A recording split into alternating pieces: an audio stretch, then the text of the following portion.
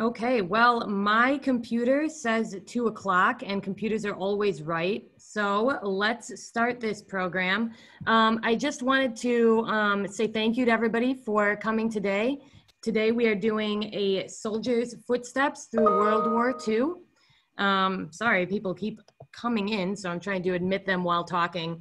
As you have probably noticed, I have everybody muted. We do have a very full house today. We have 30 people here already with another, there are 50 people signed up, so we could get, even more people coming. So Marty is able to answer questions during her presentation. The way that you're going to submit a question is by using your chat function. And then I will wait for a break in Marty's presentation to ask you a question of her.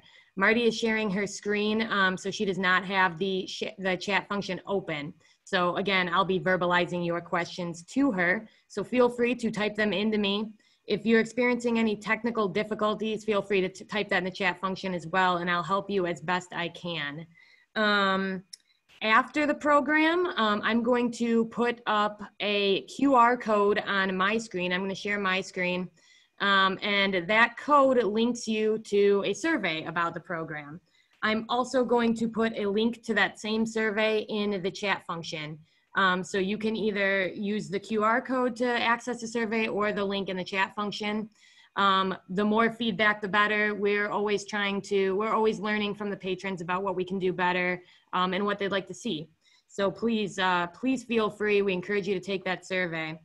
Now I am going to give a brief bio on Marty after I admit these last couple people here. And then I'm gonna throw it right over to her. So let's see here. Marty Briggs Brown was born on a farm in central Illinois and has lived in DeKalb with her husband Charlie and family since 1978. She recently became the curator of over 300 letters written by her father as he trained as a soldier and then served as a captain in World War II in Europe. Her father, Lou Briggs, was very detailed at preserving his college and war experiences in scrapbooks, and Marty has those in her collection as well. After putting the letters in chronological order, she used the letters and scrapbooks to write a narrative of her father's experience during this important time in our nation's history. The book was finished about a year ago and was self-published on Amazon entitled From Cornfield to Battlefield. Marty has prepared for us a slideshow of her father's experiences as a soldier and a soldier in Europe and the journey that she and her sisters took to retrace her father's footsteps during this pivotal moment in our nation's history. Today marks the 75th anniversary of the end of World War II. So with that and without any further ado, I am going to turn this over to Marty. I will be turning off my camera and muting myself, but I am here if you need assistance, and I am here to verbalize questions as well. So Marty, it is all yours. Welcome everyone. Thanks for joining me for this program hosted by the DeKalb Public Library. I will be presenting a slideshow entitled A Soldier's Footsteps Through World War II. And if you have any comments or questions, you can turn them over to Samantha and she'll relay these to me as we go along. As you see on the screen, this is a picture of my dad, Louis Briggs, which was taken in Europe in the fall of 1944. My father grew up on a family farm near Stonington, Illinois, south of Decatur. He was the only surviving son on the farm, and his own father died when my dad was 7. He graduated from Stonington High School in 1938, and it would have been natural for him to stay home and farm the land and raise the farm animals, but he was encouraged by his high school agriculture teacher to go to college. Dad enrolled in the University of Illinois that fall, majoring in agriculture and animal science, agriculture, economics, and animal science. At that time, enrollment in the Reserve Officers Training Corps, commonly known as ROTC, was required of all able-bodied males for the first 2 years of college. However, with war threatening during the summer of 1941, Congress passed a conscription law bill that exempted advanced course ROTC cadets from the draft if they stayed in ROTC for their junior and senior years. Dad opted to extend his ROTC training. And these photos show him in an ROTC camp, Camp McCoy in Wisconsin, just prior to his senior year. Here he had experience with firing the big guns, and you can see him also training with the gas masks. As Dad completed his senior year at U of I, he was commissioned as a second lieutenant. And the day after graduation, he drove down to Fort Sill, Oklahoma to report for duty.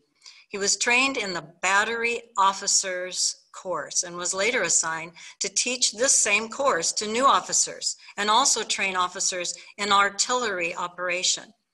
The newest mapping invention at that time was the Odograph. You could say it was an early form of today's Google Maps. The purpose was to plot the course and distance traveled by a vehicle. It was mounted on a Jeep, as you can see in the photo here. So in the back of the Jeep would be the Odograph. My dad met my mom, Helen Louise McClellan, in college. She was majoring in home economics education.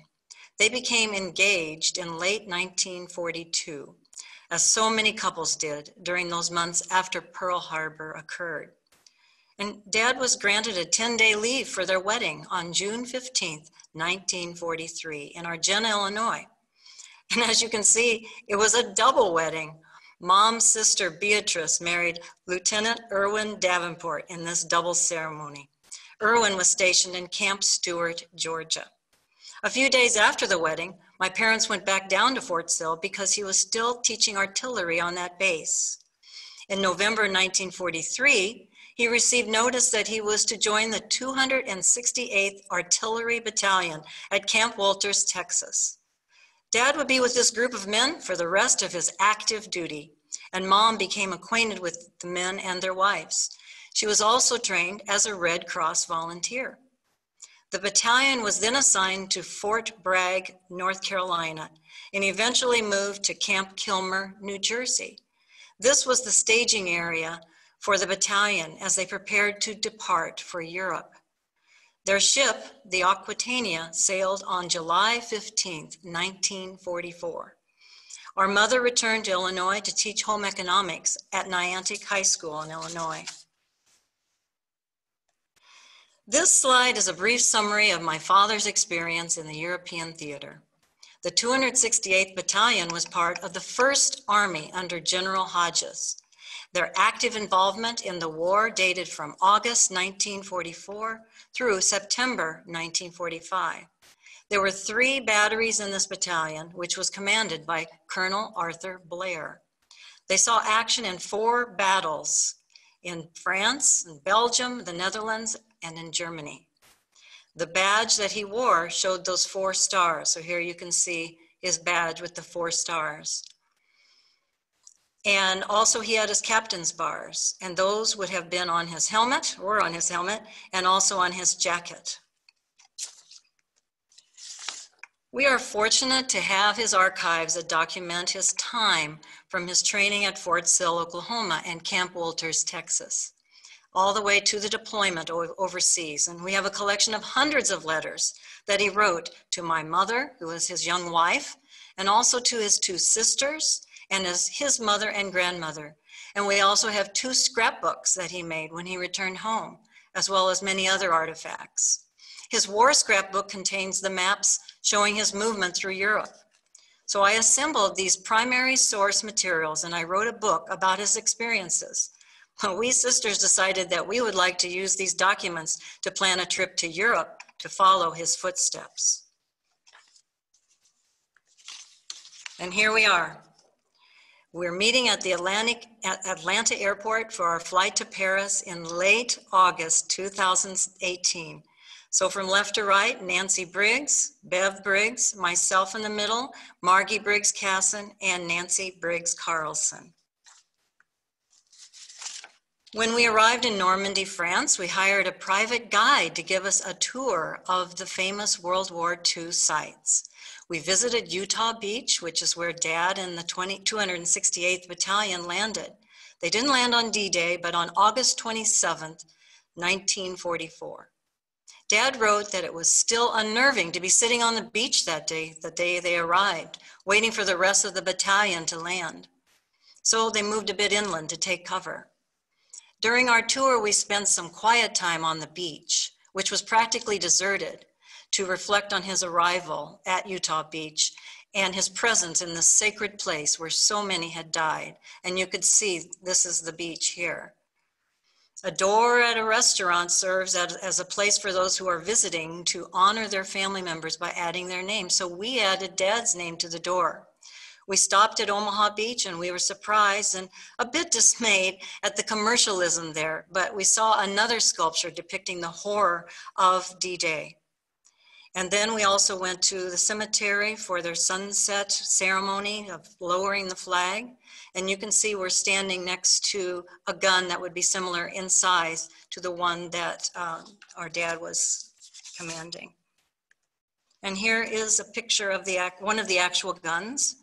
The 268th Battalion, led by Colonel Arthur Blair, consisted of 3 batteries, A, B, and C. And each battery had 2 of these big guns. The range of the gun was up to 20 miles. We traveled on to Saint-Malo in France, on the coast of France, and that's the setting for the bestseller book, All the Light We Cannot See by Anthony Doerr, which tells the story of the German occupation of Saint-Malo during World War II and its liberation. And this is where Dad's battalion fought its first battle of the war. The German army had already been defeated in Saint-Malo by the time that Dad's company arrived, but there was a little holdout of German and Italian soldiers that hadn't yet surrendered on an island off the coast. And this was the Isle of Sesimbra, and here is the isle here. You can see from the coast. So we sisters took a water taxi out to the island of Sesimbra for a closer look.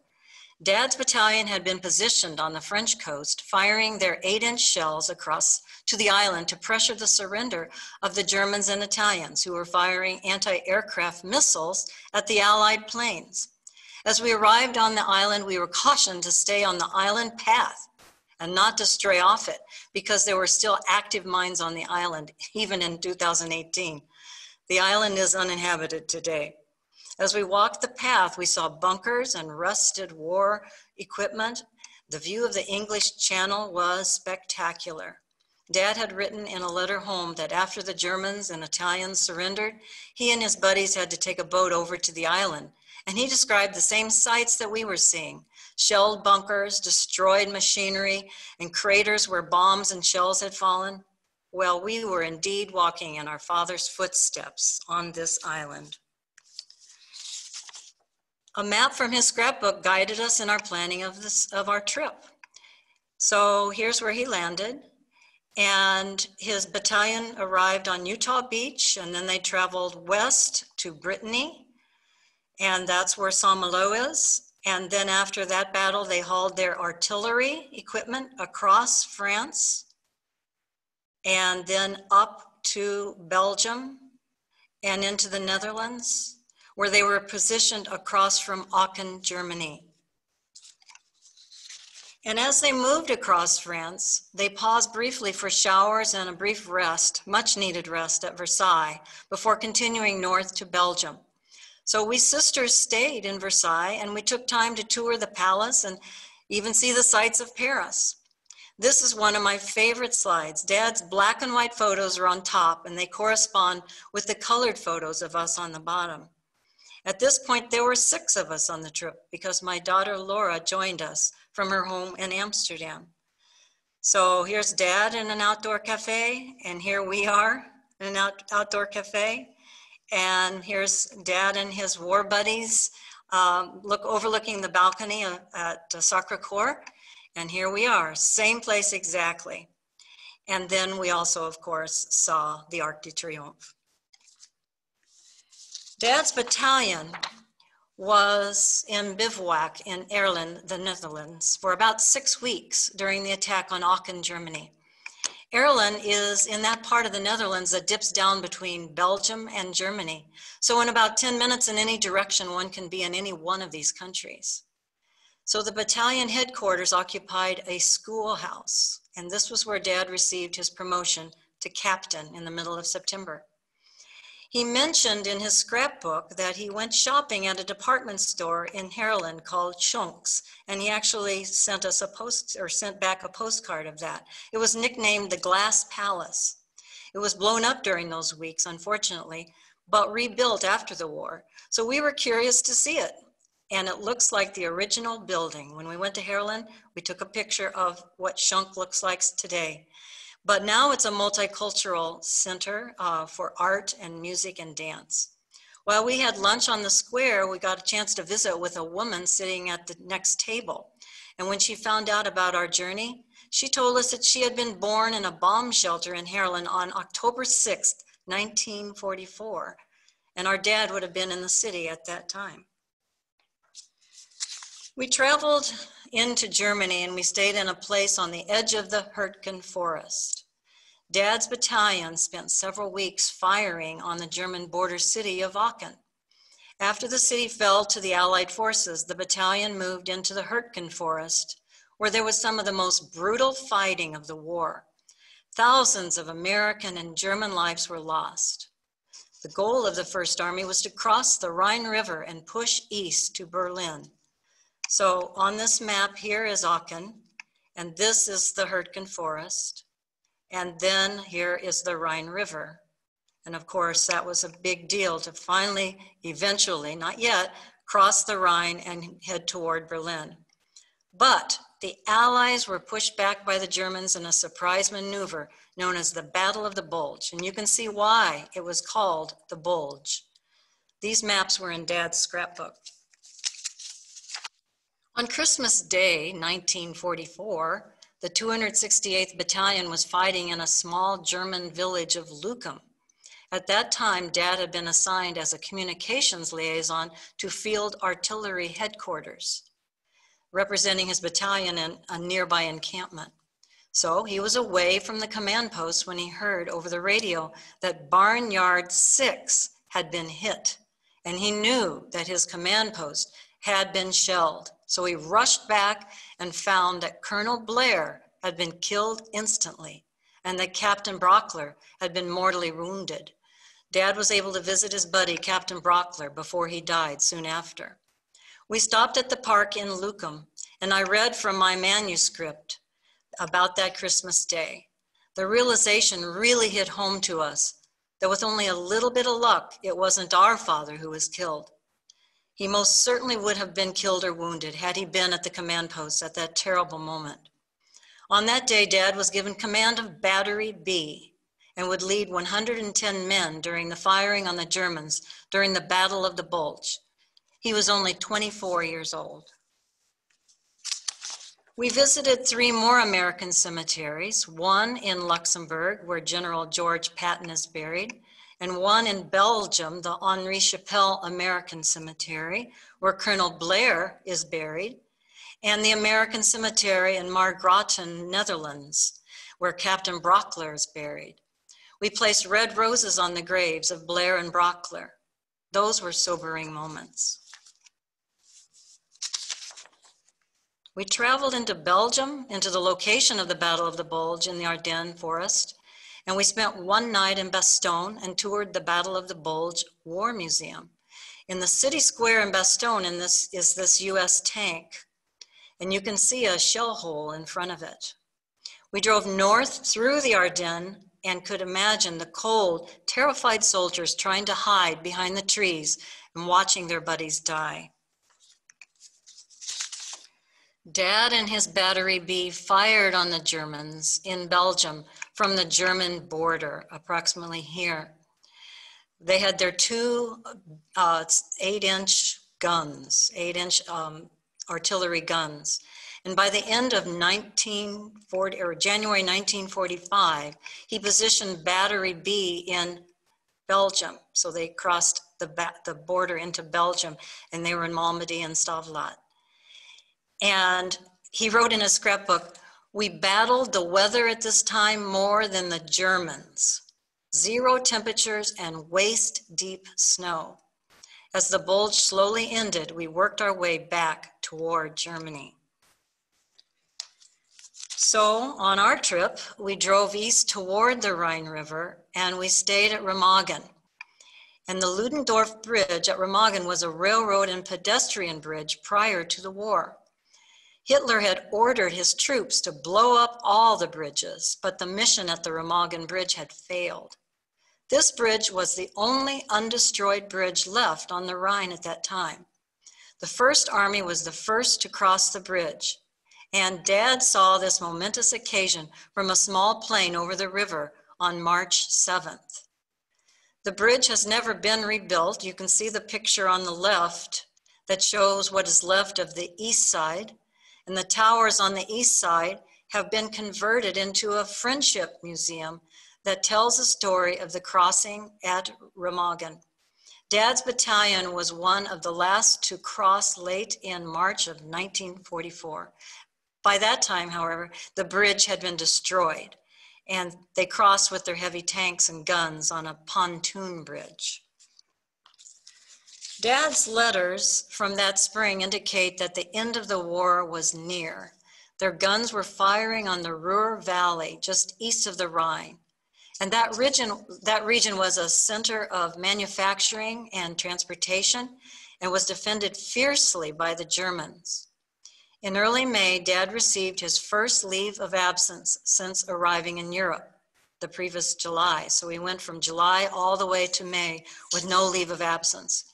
He was to go to London for his leave, and that's where he celebrated the end of the war with the British. He wrote to our mom, his wife, "Don't think I mentioned the mob of celebrating people down on Piccadilly Square the first night we were here. The VE celebration went on for 2 days and nights here." And this was the first time he'd ever been in London, so that was pretty exciting for him. Here's a map. It's a little hard to see that this is Remagen here. This is the Rhine River, and this is the Ruhr Valley, the manufacturing and transportation area that the Germans were fiercely defending. And this is all Dad's red pencil on his maps. And so these are some of the towns that the 268th Battalion was stationed in. They broke into the 3 batteries, and Dad was still commanding the battery. And so this top one here is Frankenberg, and I'll be talking about that. So Dad's battalion, when they were camped in Frankenberg after the war, were really waiting for notice about whether they were to go home or whether they were to go to the Pacific. So that's where they were in May through September. Dad found a Protestant church in Frankenberg, and he used to refer to it as the church on the hill in his letters and scrapbook. And he started attending that church whenever possible. And he wrote home about this amazing 200-year-old organ that he enjoyed so much. So of course, we sisters found the church on the hill, Liebfrauenkirche, and we were able to match the pictures with those in his scrapbook. So this one was taken by Dad, and this one was taken by one of us. You can see that it's still the same church. And we arrived on a Sunday morning, and the church was unlocked right before services, so we went on in, and we had time for some quiet contemplation, while much to our thrill, the organist started playing the beautiful old organ, some of the service music she was practicing. And we presume it was the same organ that Dad had written about. That was another thrilling moment for us, and we felt his presence as we sat in that pew together.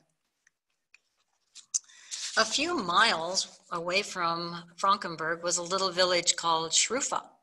And after the war, when the battalion had been disbanded, Dad was still there waiting for his next orders. He became the co-commandant of an American prisoner of war camp for German soldiers. He served with a German commandant who was really the one in charge. And they were processing the German soldiers out of the German army, helping them find their way home, many to homes that had been destroyed. So to keep them busy while the soldiers or the prisoners were waiting, there were various studios and workshops for them because they had various trades that they had before the war. One of the workshops was a wood carving shop. And one of the soldiers carved this walking stick for Dad and presented it to Dad as a present. And Dad was honored, and he wrote home about it in one of his letters. We remembered this walking stick when we were growing up as kids. And my sister Margie in Colorado has it in her home today. Margie and Bev, another sister, took it to the Portland Antiques Roadshow. The folk art appraisers who looked at the stick along with a picture of Dad and a copy of his letter to show provenance were very interested, but they weren't chosen to be taped for the TV show. It makes a good story though. Dad's battery had several assignments besides the German prisoner camp. They monitored traffic on the Autobahn and had other occupation duties. By the way, their Jeeps that they were riding in as occupation soldiers were not nearly as fast as the vehicles on the Autobahn. So sometimes they just couldn't capture or couldn't stop them. Dad often referred to his lack of points to be able to get his honorable discharge from the Army. Points for each soldier were accrued by the length of service, the number of battles fought, the length of time overseas, and whether or not they had children and how many children they had. He was also worried about being shipped to the Pacific Front during this time to join forces with another artillery battalion. But on August 14th, that's the day that the war was over. It was a day to celebrate. He could start thinking about coming home. In this slide, you can see that the formal surrender in Tokyo Bay, Japan, did not occur until September 2nd, 1945. The next month was one of waiting and wishing that he had more points. But finally, on September 15th, he sent this note to his wife. Darling, I'm on my way home. I'm leaving today for the USA. It came suddenly. Wow, am I excited. He was to be assigned as an artillery instructor at Fort Sill. Several men from his battalion assembled in Paris, anxiously awaiting their departure. The ship took off from Le Havre, France. We also needed to head home the sisters needed to pack up and go home. So we drove to the Frankfurt airport and returned our car, posing for a last picture before traveling to our respective homes the next day. Dad arrived home that fall and was officially discharged in December 1945. He and Mom established their lives in the Central Illinois farmhouse where he grew up. My oldest sister was born 9 months later. So for them, this was the end of one story and the beginning of a new one. 5 kids were born within 7 years. Our dad became a full-time farmer and a leader in the community of Stonington for the remainder of his life. Shortly after he got home, Dad assembled the ROTC and war scrapbooks, but did not talk about his war experiences when we were growing up. In 1983, his battalion gathered for their first reunion. Dad ended up going to 6 of these biennial reunions and reconnected with his buddies from the battalion during those years. And here's my dad right here in the middle. One of his fellow officers, Major Willoughby, said this in one of the things that he wrote. The 268th FA Battalion, though officially inactive, remains very much alive in the memories of its former members and their families. Those days in World War II profoundly shaped the lives of all of us. We soldiers and families responded to the call to duty with a full measure of youthful energy and dedication. We have cause to be proud of our effort and the part we played in shaping the history of this great nation. I've been able to contact the families of 3 of these men. So this is Harvey Willoughby. So I've been in contact with his son, Brian, and I do think that some of these folks are actually tuning in today, which pleases me. And this is Howard McBee, and his son, Bill, has been in touch with me as well. And then this is Jim Young, and I've been in communication with Dan and Lucinda Young. So, I believe that they are participating. So this is the story of their dad's experiences as well. These letters were written by our dad during his experience in the war, and they were saved by his two sisters, his mother and grandmother, and by our mother, Helen Louise. I was fortunate to be the recipient of these letters and the two scrapbooks that Dad assembled when he returned from the war. After organizing and reading all of these letters, a narrative emerged that told the story of his experience. I included direct quotes from his letters and photos and news articles from his scrapbooks. And this became a book that was published last year, From Cornfield to Battlefield. This book is available on Amazon in paperback or in the Kindle version, and copies are also available to check out at the DeKalb and Sycamore libraries. I have a few things that I wanted to show you, so I think we have time for that.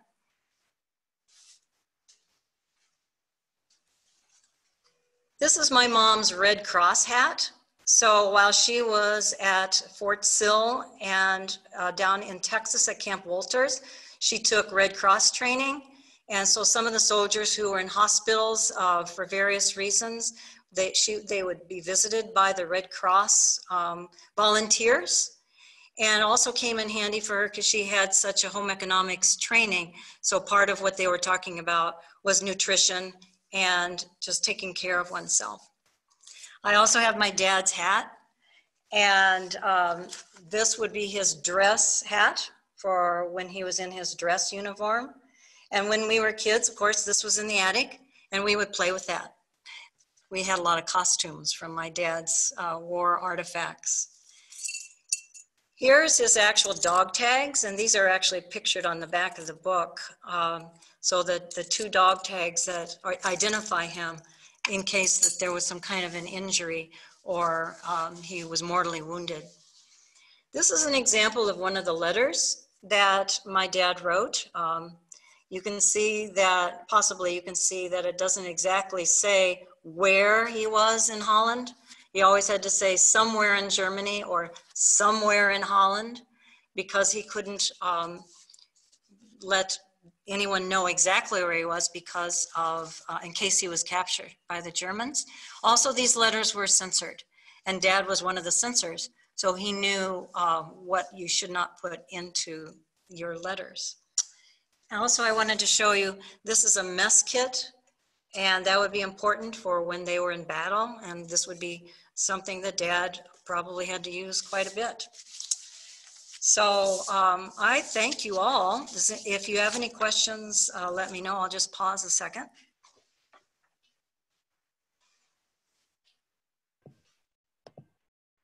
All right. Hi, everybody. So I am going to allow everybody to unmute themselves if you want to ask questions. You are also welcome to type them into the chat function. Marty, we had no questions during the presentation, but everybody is now allowed to unmute themselves, and let's see how that works with 40 people here.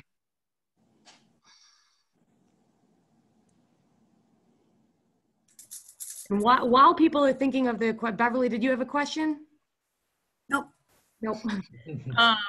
While people are thinking of questions, I did want to mention that we have recorded Marty's presentation today for our friends who couldn't be here with us live. And we will be putting it up on the library early next week, the library's website. And it can be found in our media library, on our Just for Adults and our Just for Seniors page, and as an item in library news as well.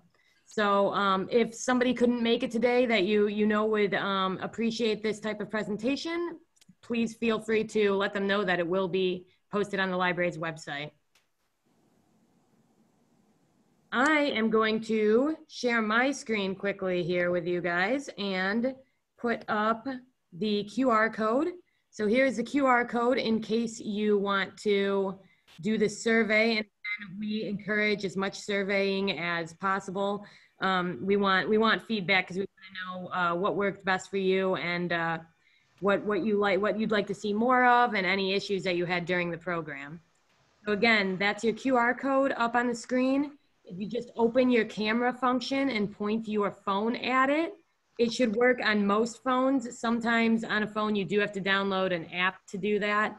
Most phones, though, you do just use the camera function, and then it'll pop up with the survey on your screen. Another way, and I'm going to stop showing that now.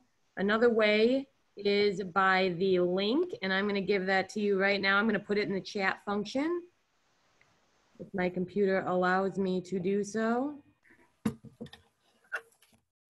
I'm a little clunky with my copy ability here. Okay, and there is the link. Again, I just put it into the chat function, and it looks like we had a few people typing in the chat function. Trying to find out if there's any questions. Kathy wanted to say phenomenal presentation, Marty, and awesome documentation. Great presentation, thank you. And what else do we have here? We've got a long one.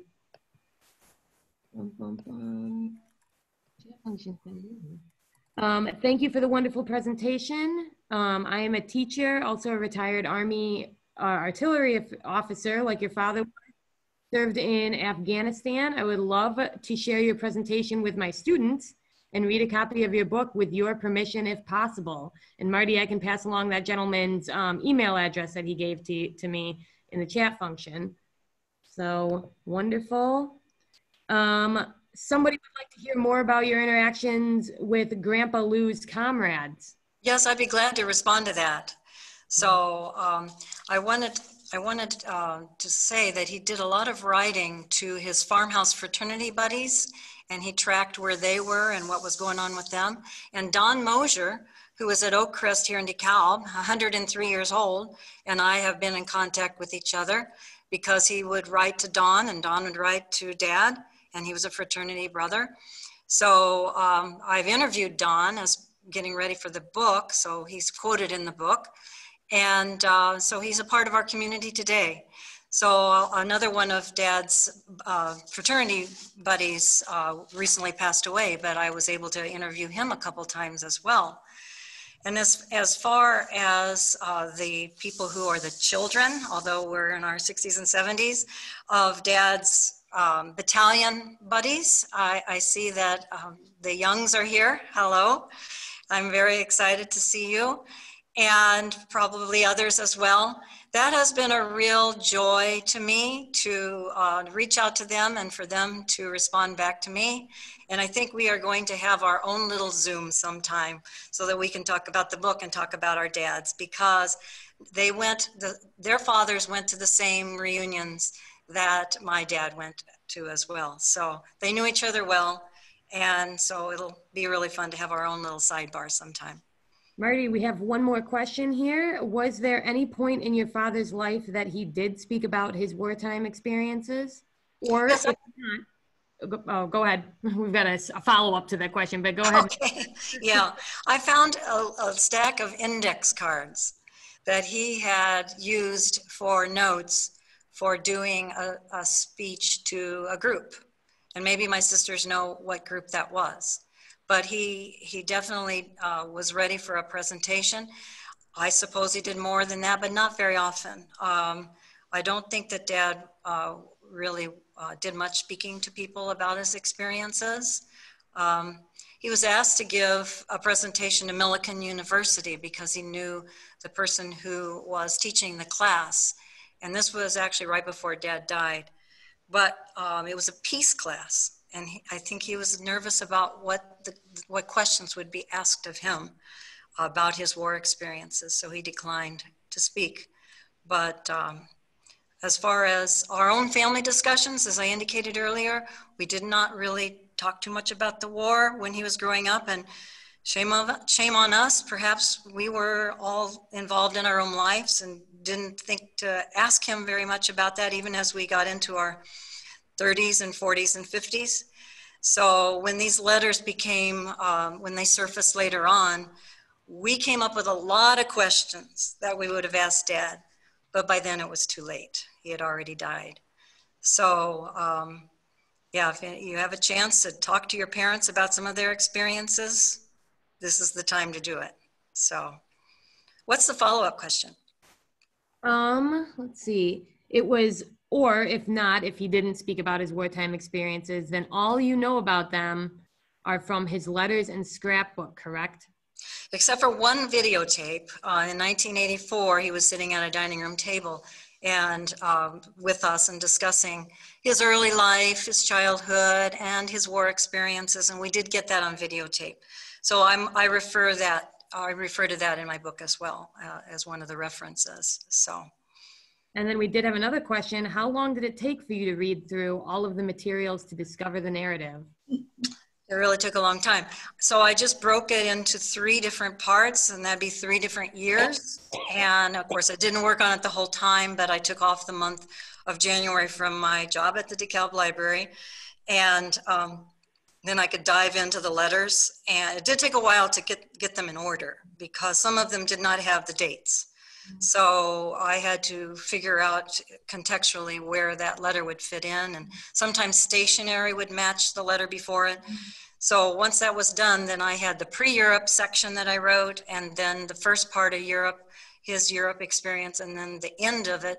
And then I just let it all sit for another year, and then I took another January off and put it all together and added the pictures, which was the fun part for me, to put in the maps and the pictures and things like that. So, and then thanks to my son, Matt, he was able to help me self-publish it on Amazon. So any one of you can write a book. And it's free.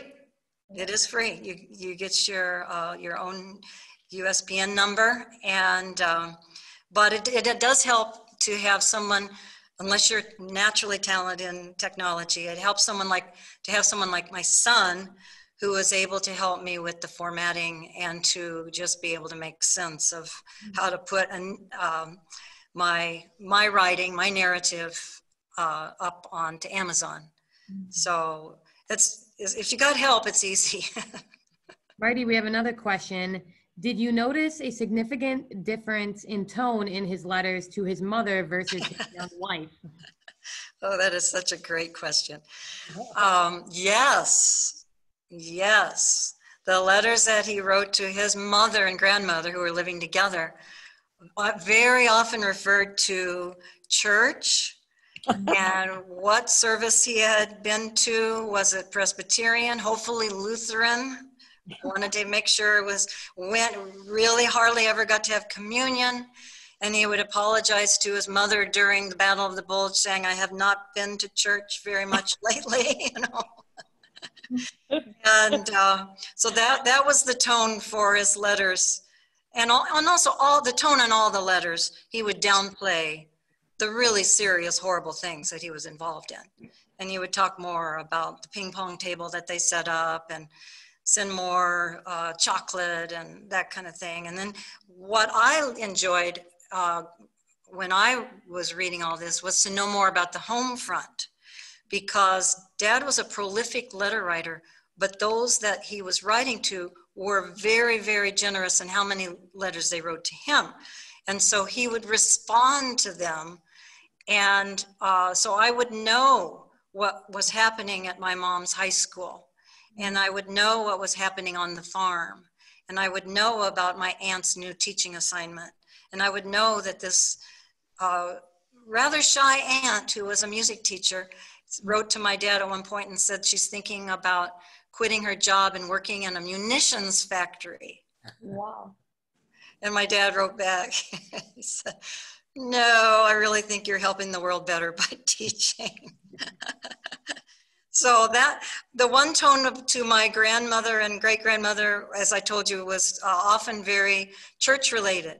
And then, of course, when he wrote to my mom, at first, I was a little embarrassed about some of the things that he wrote to her because they were quite lovey-dovey. How he felt when he was going to bed and that kind of thing. So then when he would write to his sisters, it was much more lighthearted, I guess you would say, kind of a jokester. And I hate to call him a smart aleck, but he was kind of like that. He was just bringing in a whole lot of humor. He was seeing the world and that kind of thing. So that kind of humor, when you would switch to that letter, because they would be written, some of them the same day. And so you could see what he wrote to his mom, and then you would see what he wrote to my Uncle Don. And it was just like, okay, same guy, but a different tone. So yes, very different tones in the letters.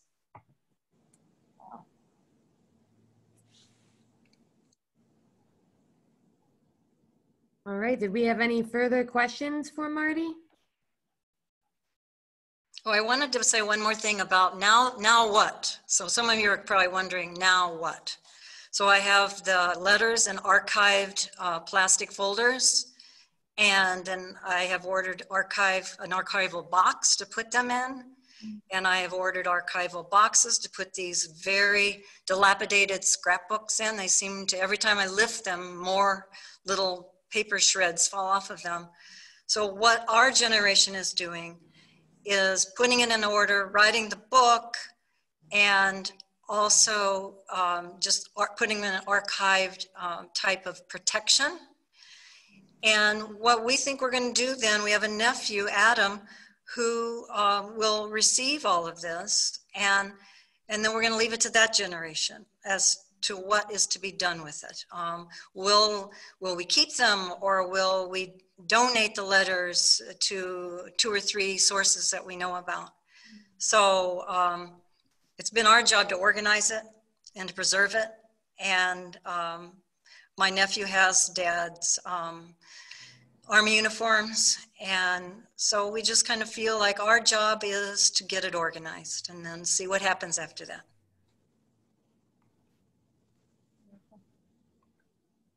Okay. Well, if nobody has any more questions for Marty, I think that brings an end to today's presentation. Marty, thank you so much for doing this for the library. I wanted to say thank you to Samantha and Meg at the DeKalb Library for assisting me in my presentation. And thanks to all of you for participating in this program. Yes, we're very happy we could make this happen virtually. I know this isn't the forum that a lot of us would like to be in, but it is the one that we unfortunately will be in for a while. So I'm glad that we got such a good turnout for the virtual program. But thank you everybody so much. And thank you, Marty, for doing this for the library. And I'm going to leave the meeting open for a couple more minutes here. The link I've posted in the chat function, so feel free to do that. But I'll close out the meeting in a couple minutes, but I'm going to leave it open for a little while. You won't see me anymore, but feel free to chat if you want to.